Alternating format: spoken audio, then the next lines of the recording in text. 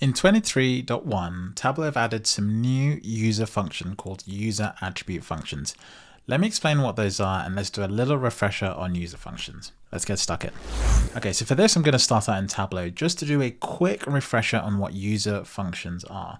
You can see here I have a folder called user functions. It's got a few attributes that are specific to me. And all a user function does is it essentially, it's a group of functions, essentially calculations. You can actually get to them here in the interface just by going down to this list that says users.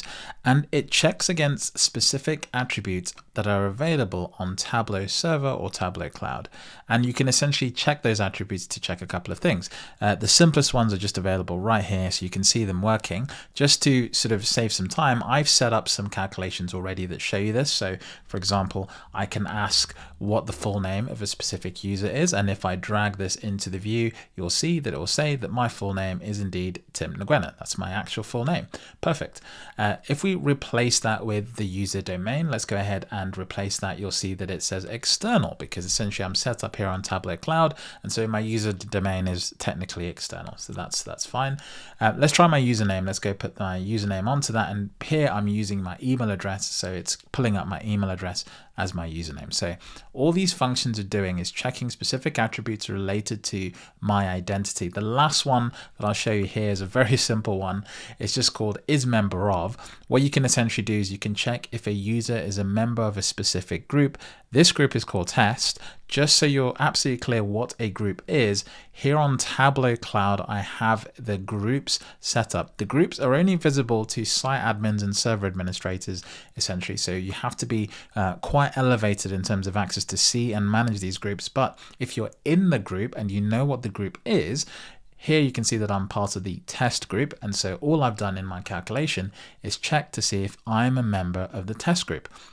Well, how do you know who someone is? Well, if you didn't know this is a little trick in Tableau. Not many people know this.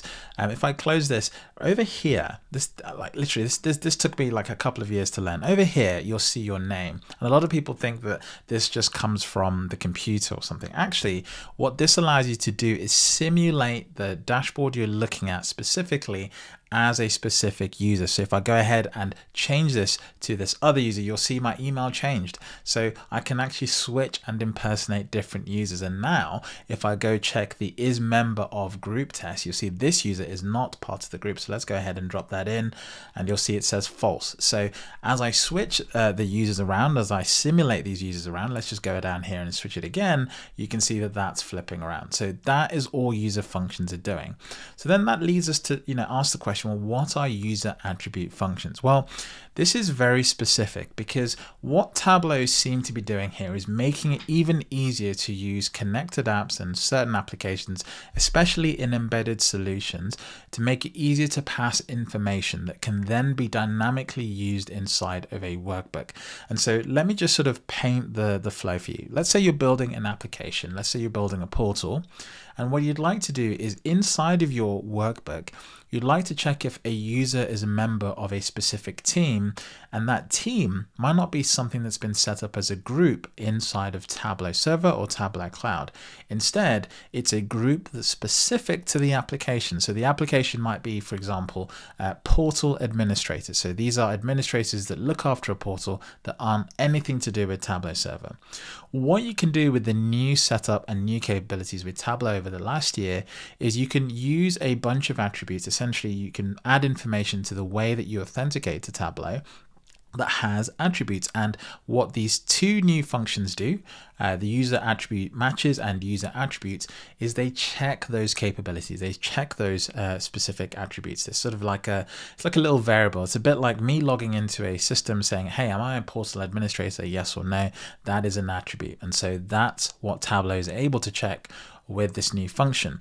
And the difference between these two is that user attribute simply checks to see if you have an attribute, and user attribute matches can actually look through an array of attributes to see if one of those attributes matches. So you can pass multiple bits of information with the user attribute matches, and user attribute just checks one specific one. So I don't have an example here, but what I've done is I've put up a video so you can hopefully see the example that Tableau have on their own YouTube channel. You can just go ahead ahead and see how that's working. Essentially, they've modeled an example that checks to see if someone is part of a specific team, and the dashboard consequently changes what they can see inside of the workbook. So that's a super cool capability. So I just wanted to do a very sort of hopefully simple and clear explanation of what user attribute functions are.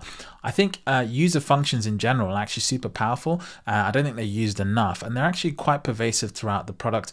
If I go to something like a dashboard, one of the things sometimes you can do is you can even go into the title here, and if you go to the insert tab, you can see that sometimes you're actually able to pull through a user's name. So you could say sales and profit by customer for, and you can pull in a user function fill, and you can say for Tim Nguyen, and you'll see that it customizes the title with my specific user function. So super cool feature.